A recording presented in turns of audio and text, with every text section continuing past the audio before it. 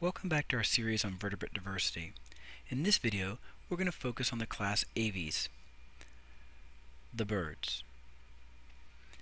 If we look back, we can see the path we've taken in our travel through the vertebrate subphylum. We've worked our way up, and in this video, we're going to talk about the birds, or the class Aves. One of the things I want you to do as we talk about the details of birds is keep in mind these three issues that birds face. Stop the video and build this chart. Anytime we come across a feature or an adaptation that relates to one of these issues, flight, a dry environment, or a very active lifestyle, I want you to make note of it in your chart. Now let's take a look at the characteristics of birds. Now, what would you say is the defining feature of birds? What makes a bird a bird?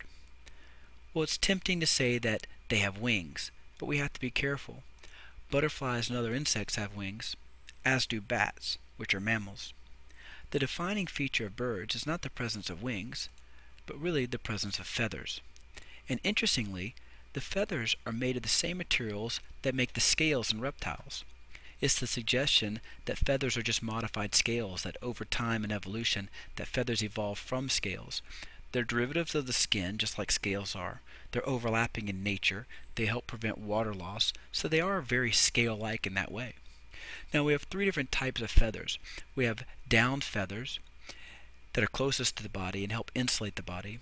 And we have contour feathers, which give the body its shape and streamlined shape and its coloration. If I make this bigger, we can see the contour feathers are the ones along the head and the body that give the bird its streamlined shape and lots of coloration. And then the quill feathers, the ones that are involved in the wings and the tail that are directly involved in flight. Now, we said that the down feathers can help keep the bird warm, which lets us ask the question about temperature regulation. Now, in all the vertebrates we've talked about up to now, the fish and the amphibians and the reptiles, they were all ectotherms, meaning their body temperature is determined by their environment. We mentioned that this was a limiting factor in the habitat possibilities of many of these other animals, especially the terrestrial vertebrates. But what about birds? Can they live in climates where temperatures vary drastically? Can they live where it's cold? Let's look at these pictures and decide. Well, of course, we see quickly that the answer is yes. The next question is, how is this possible? How can birds live in these environments? Well, birds are endotherms. They generate and maintain their body temperature from within. Being a good endotherm is a two-part process. You have to generate heat and trap heat. Well, birds generate excess heat through their fast metabolism. As they break down food, they get energy that they can use, but they also create heat. But the key is also to trap that heat. And they trap that heat with their feathers, especially the down feathers trap the heat and keep it close to the body.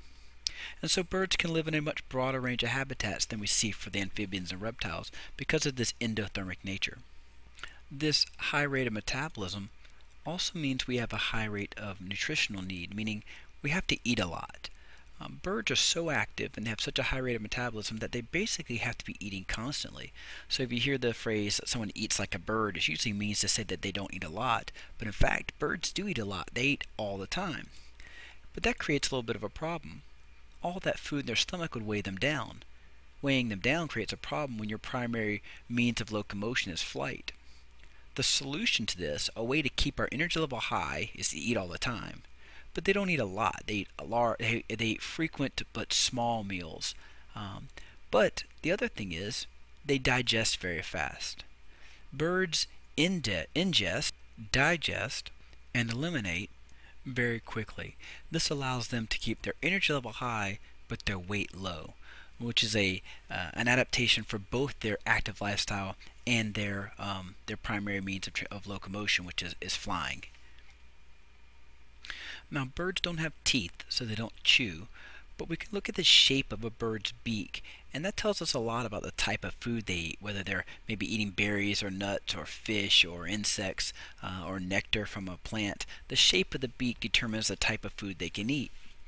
And again, they don't chew, so they have a structure called a gizzard which helps grind food. If we look at this diagram that shows the internal structure, anatomy of a bird, we can see the digestive system here. As the food goes down, they have a crop, which is kind of like a stomach. It's for storage.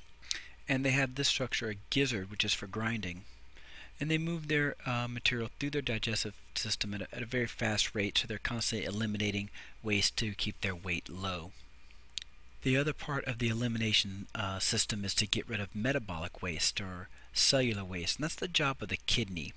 Our kidneys produce urine, but in birds, urine is mostly water. So for birds, releasing urine would be problematic because we live in such a dry environment. Now, as soon as you say that, you talk about birds that live in and around water. I can think of like ducks and that kind of thing, but most birds live in a relatively dry environment. So eliminating excess water is actually problematic. And so birds' kidneys work really hard to reabsorb most of the water and release the waste as a solid or semi-solid, almost crystalline structure called uric acid, which is related to urine, but it's slightly different. And this is directly related to conserving water. And this uric acid, there it is on someone's car, unfortunately. It's acidic, so it's bad for your paint, so you need to get off your car as soon as possible. Now let's move on to the skeletal system. Now we know that most birds move about through flight, and flying requires some pretty large pectoral muscles. Think about your chest muscles, which you use to move your arms. So imagine you had to use those to flap wings. The pectoral muscles are very large, and large muscles need a large surface to attach to. And when we look at the bird's skeleton here, we see this bone right here, which is pretty interesting. This is the sternum, which is your breastbone. Spelled that wrong, sternum. And in the birds, it's called a keel. It looks like the bottom of a boat, or which is called the keel. And it's elongated like this, moving kind of out. If you looked at it from the top or the side, it would look like this. And there's lots of surface area here for the flight muscles to attach to. In your body, your sternum is in the middle of your chest, and it's flat, and the pectoral muscles come over and attach to it, but there's not a lot of surface area for them to attach to. By elongating it like this, you give more surface area. There's a form relates to function issue right there. The other thing we see about birds' bones is that they're referred to as being hollow. And while they're not completely hollow, if we compare them to the bone of a human, there's a lot more empty space inside of a bird's bone. And this is a interesting picture of the cross section, and you can see these hollow spaces, and what that's doing is reducing the weight. And again, when you're an animal that flies, weight is a big issue. Just like in an airplane, you don't want it to be too heavy. The other issue, they have a very thin skull. A thin skull, again, is for weight reduction. Let's move on to the nervous system and sensory systems. Birds have well-developed brains. Birds are smart. They can learn and unlearn, and they have to coordinate complex muscle movement. Just think about how difficult it would be to coordinate all the movements necessary for flight. And think about how good your sensory systems need to be to fly. It'd be hard to come in to try to land on that limb if your eyesight were poor, and birds have very keen eyesight. Do they have color vision? Well, here's a hint, and here's another hint. Birds have very good color vision. Think about having to be able to pick out your mates based on their color of their feathers and which species belongs to you and the color of ripe fruit and berries. The birds have a well-developed sense of hearing. They have ears. You don't see the ear openings because they're covered by feathers, but we know that birds hear. We know that birds sing, and the vocal communication is very important to birds. That very specific bird songs help species identify each other and are very important for social behaviors such as mating behaviors. Their sense of taste and smell, not as good. Now let's move on to the circulatory system. Birds have a complete four-chambered heart. There's no mixing of oxygenated and deoxygenated blood. Now we need to remind ourselves what we learned in our past videos. In a fish circulatory system, we have a two-chambered heart, an atrium and a ventricle, and a circulatory system that's a single loop. Now, while it's simple, it doesn't mean it's inefficient. In fact, it's fairly efficient. When we moved to the adult amphibian, we saw a three-chambered heart, two atria, and a single ventricle, and two loops, a pulmonary loop and a systemic loop. But we said that the problem with this system is that it was inefficient because we had a mixing of oxygen-rich and oxygen-poor blood in the single ventricle, sending a mixture back out to both loops. But the amphibians made up for this inefficiency by having additional gas exchange across their skin. And when we moved to the reptile, This problem became less because we had a partial wall in the ventricle, which subdivided the ventricle not completely but somewhat, which reduced the amount of mixing, which was less inefficient or not as inefficient as the amphibians' circulatory system. And then in the crocodilians, we had a complete four-chambered heart, like we see in the birds and mammals. So let's draw one. So here's my four-chambered heart. I paused while I drew because I don't want to take up the time, but here's my right atrium on the animal's right side, but my paper's left side, and the right ventricle. And we have a left atrium and a left ventricle. And so our two sides of the heart are completely separated from each other, so we have no mixing of oxygenated and deoxygenated blood. If I add in the loops here, the right ventricle is going to send blood out to the lungs. And so we can put the lungs on this side and bring it back. The lungs from the lungs we bring blood back to the left atrium. From the left atrium to left ventricle. From the left ventricle we send blood out to the body or the systems, and so we call this the systemic loop. And over here on this side we have the pulmonary loop. Whoops, gotta pick up my pen again.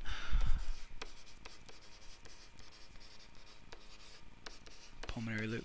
And if we look at where blood gets oxygenated, we pick up oxygen in the lungs, so we have oxygen-rich blood coming back into the left atrium, from left atrium to left ventricle, and from the left ventricle we pump the blood out to the body. So this oxygen-rich blood goes to the body, where it drops off oxygen and picks up carbon dioxide, and we have oxygen-poor blood returning from the body into the right atrium, from the right atrium into the right ventricle, and from the right ventricle to the pulmonary loop we send the blood to the lungs to get oxygenated.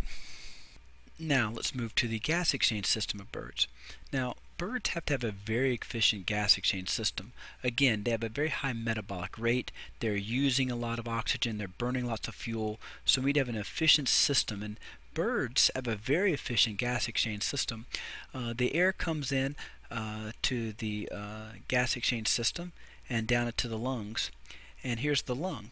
But additional to the lungs we have all these extra little sacs off the lungs. These extra air sacs play a very important role in the efficiency of the bird's gas exchange system. When the air first comes into the system, I'm drawing it red because it's very oxygen rich, and we exchange, we take oxygen in, and in return we drop off carbon dioxide, so then the air in the lungs is oxygen poor, and we exhale this oxygen poor blood. But here's the interesting thing. While the exchange is going on here in the lungs, we've tucked some air away back in these air sacs, so we filled these air sacs with good fresh air, and we're not exchanging gases there. And when the bird exhales, all this air that we've been holding in reserve comes back through the lungs on exhale, and we get this boost of oxygen on exhale. So we get oxygen on inhale and an oxygen boost on exhale, and it's a very efficient system. We'll talk a little bit more about it in class, but if you get the gist of it here, the point is we have a very efficient gas exchange system in birds. Flying is an energy expensive means of locomotion. I mean, go out and try it, flap your arms and see how fast you get tired. And so again, birds can get a lot of calories in, they have to eat a lot, and they have to burn their fuel very fast, and to do that you need to keep an oxygen supply coming in a very efficient manner, and these air sacs allow for that efficiency. And finally, let's talk about reproduction. Birds, like the reptiles, are amniotes.